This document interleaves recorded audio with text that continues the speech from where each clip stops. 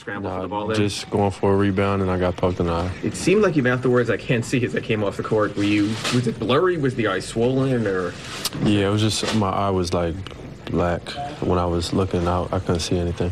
And then at halftime, Spo said you try to see if you can come back. Sort of, what did you go through to test the eye? And do you think if this was, I guess people always use the cliche of a playoff game or something like that, you could have been back out there? I mean, I really couldn't see. Like, I couldn't see my eye out of my eye. That's as simple as that. It's better now. It just took some time. Honestly, I probably could have got in. I was sitting here in my locker watching the game. In the fourth quarter, I probably could have played, but I just needed a little bit more time for the learnness and the vision to get back. But I'm good. So for tomorrow, you think? Yeah, as long as I want to play. So as long as I can wake up and see, I'm gonna play. Do you have fashionable goggles?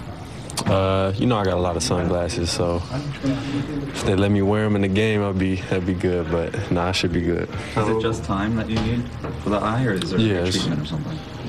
I was thinking that I'm like, probably can't do much for an eye, like treatment-wise. I don't know what you would do. They just put eye drops and some like little iodine in it to see if there was a scratch, but everything came back good. What was it like being back here watching them get that big win? Like, what was going through your mind watching? Yeah, no, it was big. I think we were down like 8 or 9 going into the fourth. So that was a big quarter for us, and guys stepped up and made some big plays in the fourth quarter.